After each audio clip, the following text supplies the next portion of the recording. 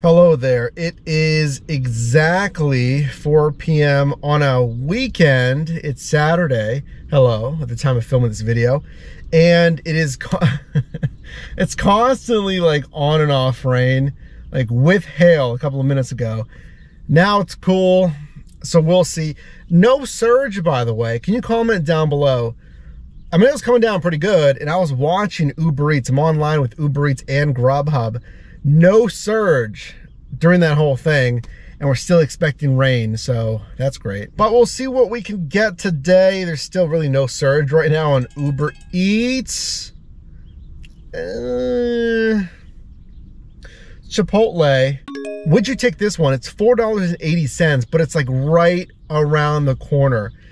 Do you ever find these orders kind of funny? Like the customer could literally walk there. This is one road away, basically. The dollars to mile ratio, it's good, but I don't take these. I mean, I know how short it is technically. I'm gonna mark reject, offer is too low. Again, $4.80. What if there's a delay at the Chipotle? That's basically the only thing that can happen if there's a delay at that Chipotle. I want something better. I want like $8 for some miles, 2 miles. That's really what I'm looking for. Okay, let's take this one. Roots Natural Kitchen. Number one, the dollars to mile, it's nice. That's how much am I getting paid for the miles driven.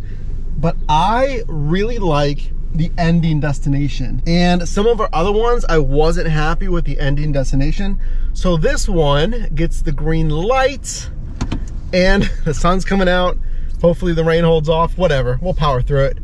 So let's get it. I'll see you in a bit. So I finished that order. I'm getting another one.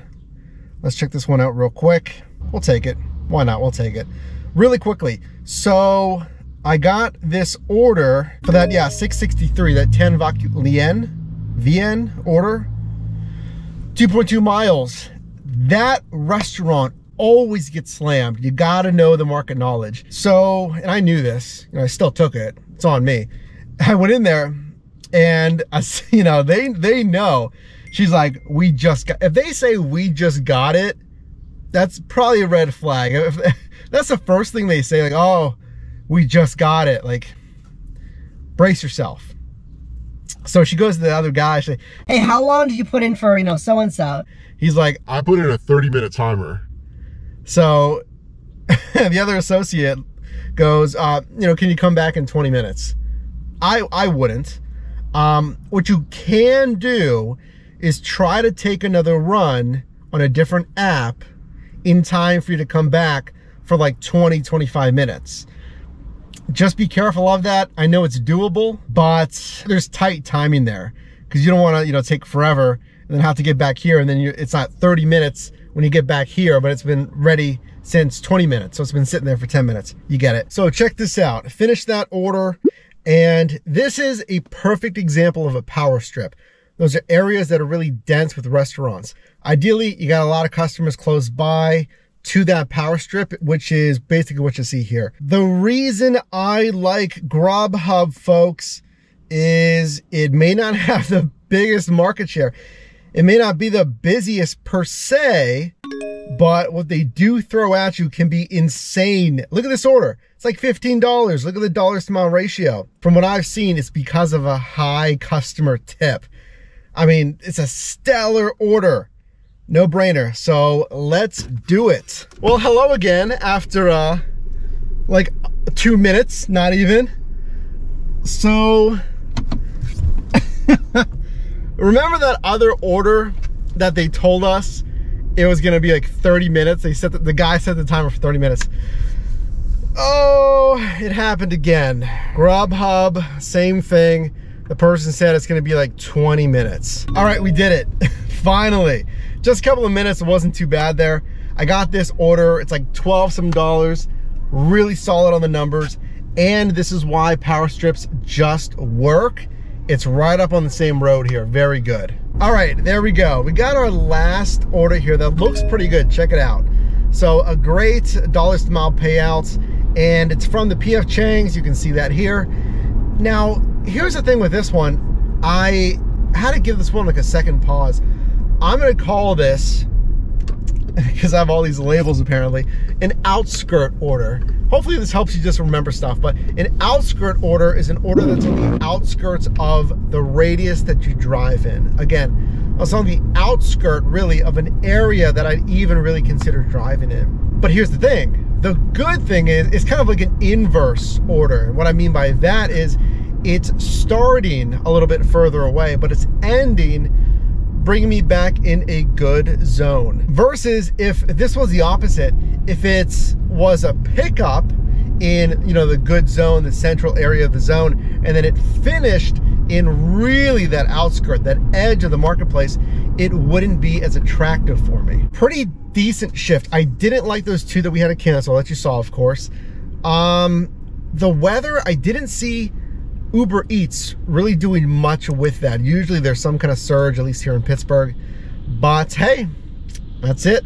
I'm headed home, so I'll join you at the home base and we'll go over the numbers together. All right, now I'm back and I got the numbers for this shift in front of me. Look, we just kind of acknowledge what I'm calling the risk versus reward shift tonight, because I mean, I told you, I knew my market research. This is why market research, it's real, it works, and you need to understand the trends and the places that drop the ball. Because I knew that one restaurant, they dropped the ball before, and I took the risk, and they just got that ticket. There's another clue for you. If you just get an order request, and there's like no commuting time, basically you're parked in that power strip, or you're like parked in that plaza, and it's right there. A lot of the times that restaurant also just got that order, which is basically what I had happen from that Tan Vac Vien restaurant. So without further ado, and with 2 delays because of those long wait times that I just canceled, let's take a look at the numbers. So this shift here in Pittsburgh was from 4 p.m. until 6:30 p.m. During this shift, I grossed $50.49. That's $20.20 per hour. Again, a big delay. 2 orders that I had to go there and had that wait time. I bet that would have been higher without those orders. 5 deliveries were completed. I did receive 5 tips as well. An average right around the ballpark that I typically see. Average tip $4.71. Now the business miles were still good. Just 20 overall business miles. That's a payout per mile of $2.52.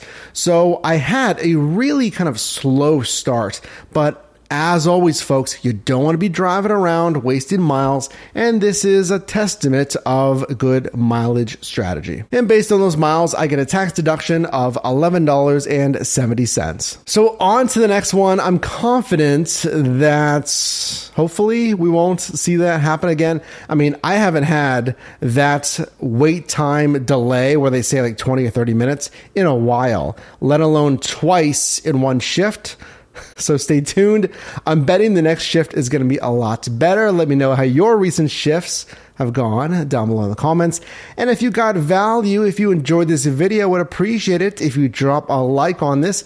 Helps out the channel. Thank you very much.